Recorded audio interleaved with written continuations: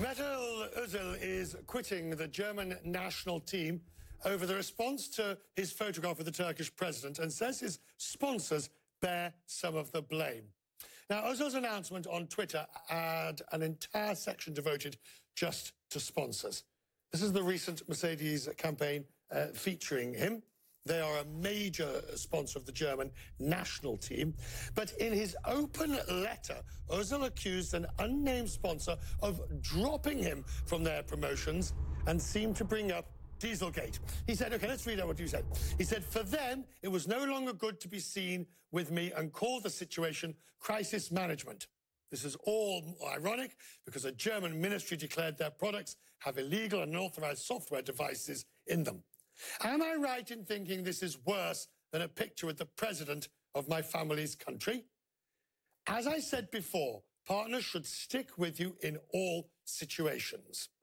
The company is Mercedes-Benz, and he says the company is looking into the claims.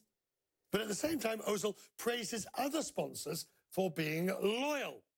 Today, Adidas said it regrets that he's quitting the German team. This is a very strange story, the size and range that he would quit in such a way over a picture of him with President Erdogan, and then lambast in such a way. Kevin Kelly is co-president of the Big Buzz Marketing Group and joins me now.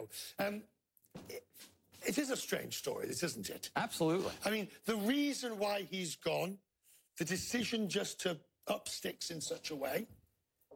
It's just disappointing in the brands, isn't it? You know, I think that it's so often they fall into a crisis management posture, right? It really is an opportunity for them to show their colors, stick to their values. And the problem with so many brands is they don't really know where their values lie. They're following the money, and most of their actions are dictated. So let's go through this bit by bit. First of all, the picture of him with the President Erdogan, which is his family, which, you know, I mean, it's an honour to meet the president of a country anyway. Whatever one may think of his politics, exactly. He's still the president of Turkey. But what happens after that is that he's complaining he didn't get support from his sponsors. What was he hoping for? I think he was hoping for some loyalty, right? So I think that what we've seen from Adidas and from his other brands that have stuck by him is what you want to see. They, if they've done their due diligence, know who he is, right? And you know, these athletes are passionate, right? So they will stick to their values. It was nice to see that he did, and he made a choice that was sure a very difficult one. I can't help feeling again with this one. It's at such at the lower end of anything that's gone wrong. You know, all he has is a picture with the president of a country that, you know, he didn't sleep with the wrong person. Yeah, right? He didn't sleep with the wrong person. There's no scandal involved. He's got a picture of himself with the president of a country that his family comes from. And out of this, so what, from the sponsor's point of view, if you're Mercedes, what are you thinking tonight? Oh, I'm rethinking if I'm Mercedes, right? I'm thinking that something we talk about in our business all the time is courage and creativity. They've shown no courage, so they need to find a way to reevaluate and show some courage and find a way to support him. But what does support him mean? And this is what I'm having difficulty understanding.